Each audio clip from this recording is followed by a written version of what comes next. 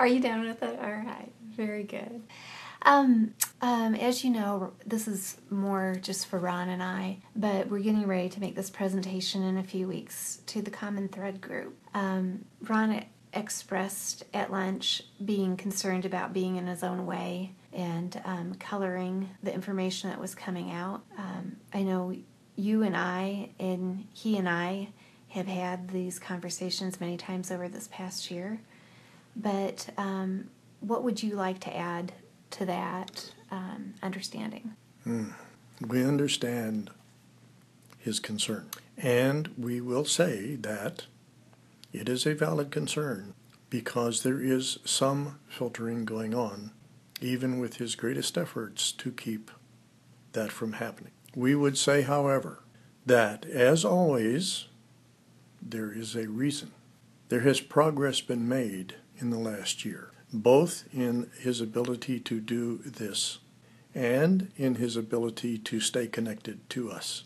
And this will continue. What he does has made great strides during the past 50 years.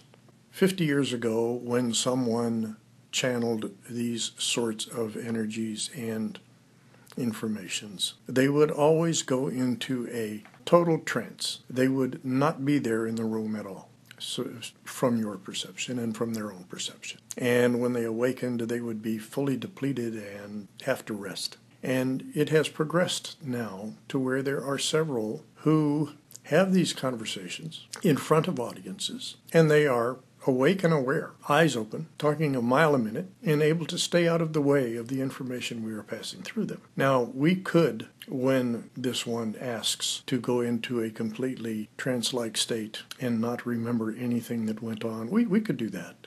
But the progress that we are making would be delayed. He has asked to take on certain challenges, and he is making progress toward doing that. And the best progress cannot be made by keeping the levels of consciousness separate from each other. Best they learn to, best they learn to cohabitate and cooperate, much as they are doing at this moment, and that they learn to trust each other and stay out of each other's way, just as you do when you are sharing a home. Every family member has to learn to do this in a home, do they not? They do. Makes for a much more congenial home. Well, the home here is a body and a mind, a vehicle for several states, levels of consciousness. Now, consciousness is really only one thing. The divisions which you give it by naming them are false, but useful, false nevertheless. Consciousness is consciousness. Awareness is awareness. And what we are doing by proceeding in the manner in which we are proceeding is bringing this consciousness, and others, by the way, this one is not unique, bringing this consciousness into a more unified state so that the answers to the questions which you may have would be available anytime, and you would not have to do what you are doing now. Now, what you are doing is very, very, very useful to many, many, many people, but there is also use for people who can access us without the trappings. Do you see?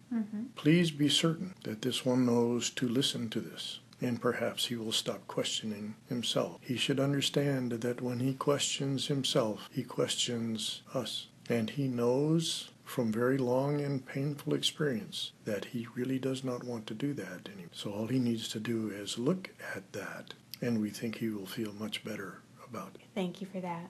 And I hope you can picture in your head every time he questions me about that, me going over to the illusionary wall and hitting my head up against it, because he does very well in these sessions, and he gives beautiful, solid information. So I'm on your team. I think he's doing very good. And I think this gives hope for others who receive information to trust what they're getting as well, because you don't have to be one that has a website that speaks in front of groups or crowds. You can be just yourself receiving information and trusting it in the same way. Absolutely. There are very great and important messages being passed now, and you know some of these people, who are using their ability to paint, who are using their ability to make music, who are using their ability to raise children. And they say, but what can I do? What can you do? Those children are the new world. And their children and their children's children. You can see where this goes. You are raising the new world. What does a painting do? What does music do? What is its purpose? Is it to be pretty? No. It demonstrates and calls forth feelings from one person to another. Now, could there be a better example of how one person affects another? Could there be a better example of how we are able to reach you? We don't think so. A picture is worth 1,000 words. Do you not say that? We do. Well, a song is worth 1,000 words as well. There is a song now which is going around your world like wildfire. It is attracting millions of people who can't wait to sing and dance to it. It's called Happy. Ask yourselves why that phenomenon. The song was channeled, the song was written, the song was sung, and the world was ready for it. Exactly the sort of thing we have been talking about throughout this session. Pardon me for rambling on. Nope, that's just fine. We love it when you do that. Thank you very much for that answer.